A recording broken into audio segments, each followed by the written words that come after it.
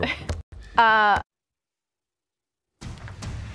Now at 6, a bicyclist in the wrong place at the wrong time, the victim of a deadly hit and run. We've got the latest on what police are calling now a dangerous trend. Plus, a deadly and chaotic RV chase. Cameras captured a suspect barreling through the streets as police scrambled to stop the spree. Everybody, I'm Rick Chambers. And hi, I'm Courtney Friel. The KTLA 5 News at 6 starts right now.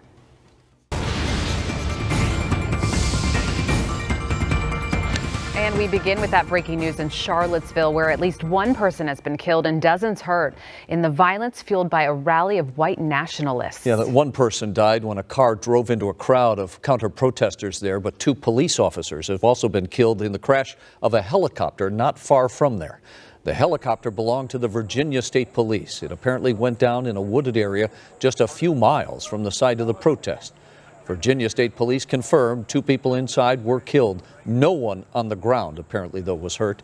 And President Trump has tweeted condolences to the families of those 2 state troopers. KTLA 5's John Finolio is live in our newsroom with the latest on the rally and the violence. Hi, John. Good evening, Courtney and Rick. The clashes began last night when scores of white supremacists and anti-Semites gathered to protest the removal of a statue of Confederate General Robert E. Lee. Today, the demonstrations turned deadly. We have to warn you that some of the images you are about to see are graphic.